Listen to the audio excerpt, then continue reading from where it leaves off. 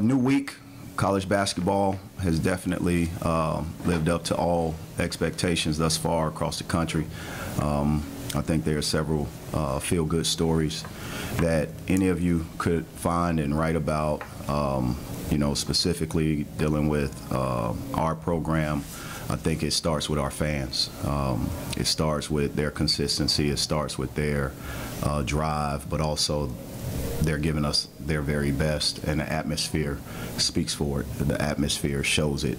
The atmosphere sounds like it, and I credit them. I credit their unwavering approach, but also the stick-to-itness. It's not perfect a product in terms of who we are, but ultimately they have gotten us to this point thus far, and I appreciate that. I know that generally you guys try to kind of block out any outside noise, don't pay attention to good or bad from the outside, but you've gone from probably the beginning of the year where maybe not a ton was expected to now entering a part of the season where a lot of people outside are going to look and say, hey, they should be able to do this and that. Does your approach with the guys change at all based on what they might hear? This is a couple things you have to kind of dissect in that statement or your question. My expectation has not changed, and it's been more than what the external expectation has always been. The internal drive, the internal push that I've put on the shoulders of our players, our staff, and anyone that touches our program. We first started talking about April 1st, April 3rd, right after the press conference, right, of me being the Witten family head men's basketball coach.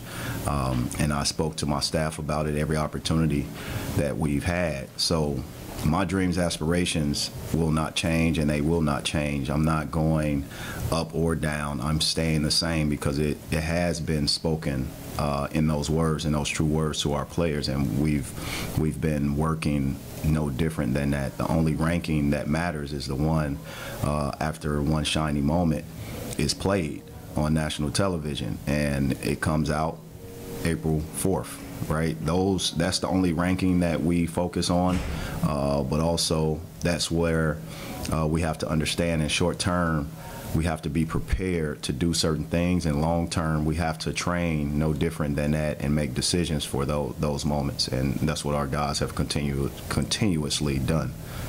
Dennis, can you learn from the net rankings? Does it at least tell you where you are? And the net rankings? Yeah. Analytically, I think everyone across the country is trying to still figure out the net ranking, right? I think you're getting more educated each and every week, but also each and every year that it has been presented. As it relates to the staff, we don't talk much about it. We focus on what we can control, and that's performances in games, and they take hold of all analytical numbers. It's not just wins or losses. It's sometimes shooting, sometimes turnover percentage, sometimes margin of a win is more important, or even margin of losses. I think we have to continue to dial in to our players and not approach it where that is part of what their thinking is. They have to play the game, but more importantly, we have to do our part, no different than we've done it with scheduling, meeting with our administration, Desiree Reed-Francois, Greg Hewlin. They have been essential in us planning this past season, but also essential in everything that touches our program, from fan engagement to marketing, but also to game day experience, which I think our fans enjoy. Coach, they announced this morning that the Ole Miss game sold out along with Texas A&M. How does that make you feel? Well, what it does is this: it solidifies what I've always thought, and it's outstanding. Last game we announced a sellout during a sellout, and you have to understand the magnitude of that. To say that we've had every Saturday game sold out in our SEC season, no one would have thought that such would be done or accomplished. But when you dream big and you go out and give your very best, anything's possible. What it says is that we have people behind the scenes in every department, not just men's basketball, but collectively in our department, in our ticket sales, in our administration, in our TSF, in our, we got, it takes a village. It's not just because Dennis Gates is here, we have unbelievable employees. We have a great department that will continue to grow, but also we have great coaches, and it's just not with myself. It's not just with football with Eli. It's not just with Robin, women's basketball. It's throughout our department, and they do a good job, and they've done a great job extending a branch and allowing me to grow, but also teaching me and inviting me and with open arms into this family. So I appreciate all our coaches, all our staff members who've done that. It's just a special place, man, and the results, that's the data, right? That is the analytics that matters when it comes down to internal changes or even external changes. It's fans coming back who hadn't been back in a while. Post-COVID, it interrupted a lot, but it feels good to see people support our programs. Dennis, headed into February, just how much more competitive are you expecting things to get, as a lot of these teams are looking at these games as must-wins? Well, I think we're in a part of the season. These are the dog days before the madness, and you know the madness happens in March, but there's several things that happen in February that prepares a team that put teams in position to have success. I think it's important for us to stay in the short term and make sure we just focus on our next opponent. The most important opponent is ourselves. I've said that all along, and it's the person we see when we look in the mirror from man to man in our program, and we talk about that often.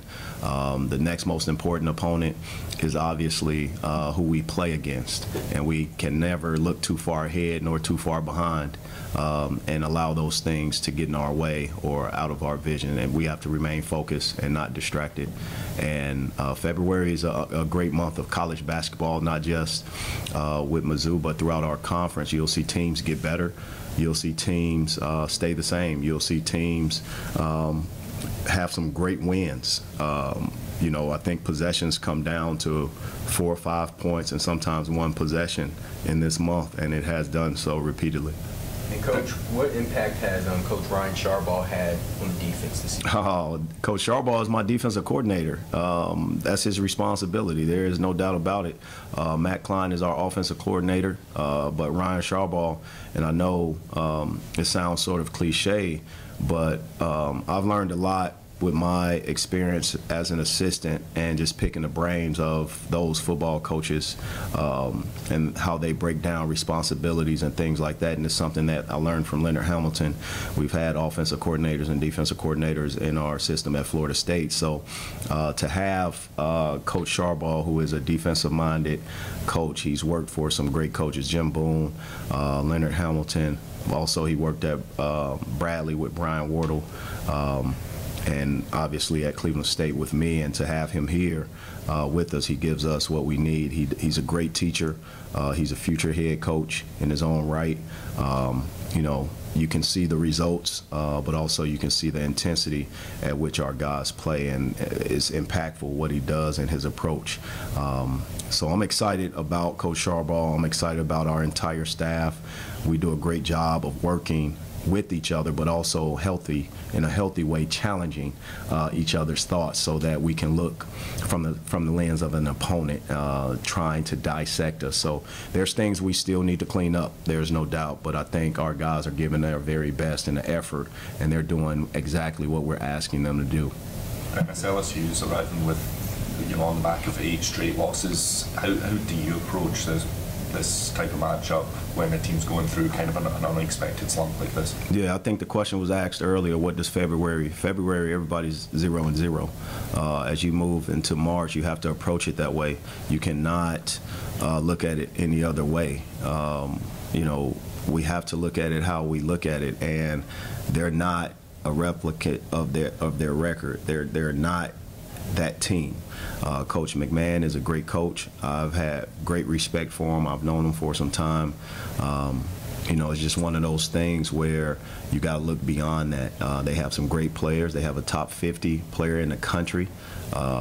There's no doubt, they're coming in and they're not looking at their record. They're trying to win a ball game, and we have to focus on the things that gives us an opportunity to win a ball game as well.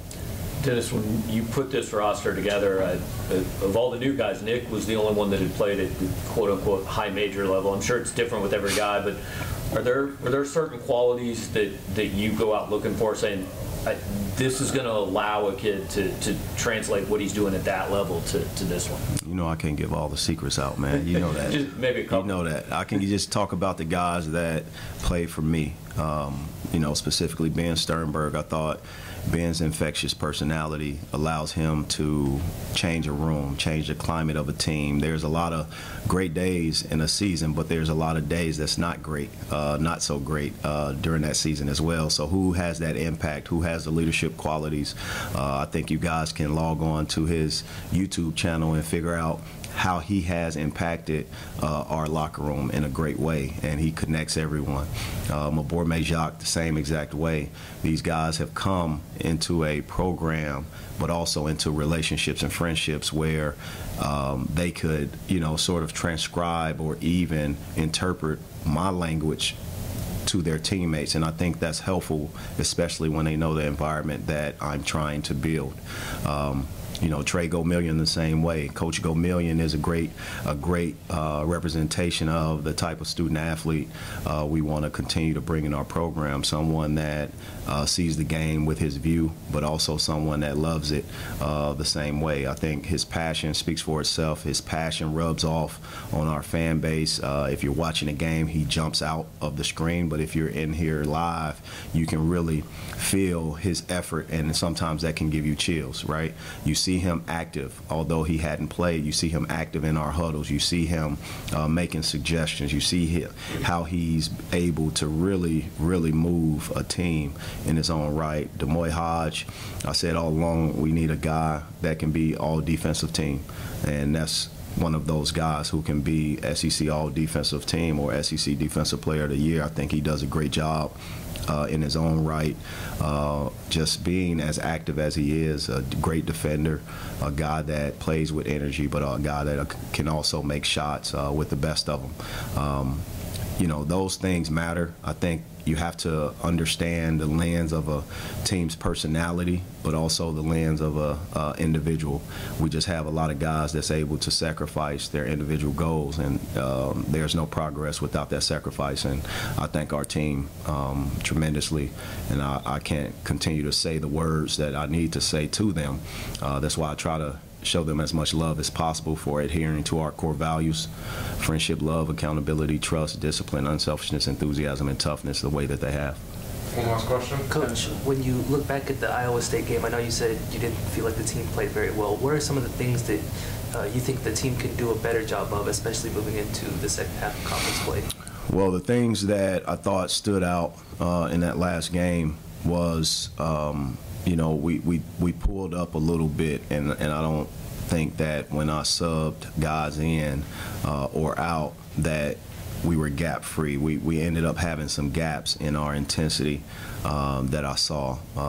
In terms of watching a game from the sideline, you have a responsibility before you sub in to see what the flow is, and now if that part or that ingredient is taken out, you should be able to morph into, because we have players full of versatility, you should be able to morph into that piece of the puzzle that keeps us going. And I didn't think we did that well. I don't think Mo played as well as he could have on both ends. I thought he was impacted by his missed dunk, and I don't want my guys to be deflated by plays like that. Those are gaps. That gives opponents opportunity to dive into or find a weakness, and I don't want that to be a part of our identity. Last but not least, I didn't think we got to the free throw line enough. That's going to be important in February moving forward. You got to get to the free throw line. All right, thanks, Coach. Let me get this one question, if you don't mind. Sorry. No, you're all right. Any update on Trey and Kobe? I know Kobe kind of finished the game, but he still kind of hurt his ankle a little bit against the State. Yeah, I mean, Kobe has practiced last 2 days. He's done his treatment, so I don't, unless something comes up after that, there's nothing. Trago Million is game to game. I can't, and we'll have to figure that out. But he's game to game to decisions, and I have to just be patient with him. I'm going to err on the side of caution, as I've demonstrated before with any guy. But we just got to make sure that he's healthy and look at it from a big picture. All right, MIZ.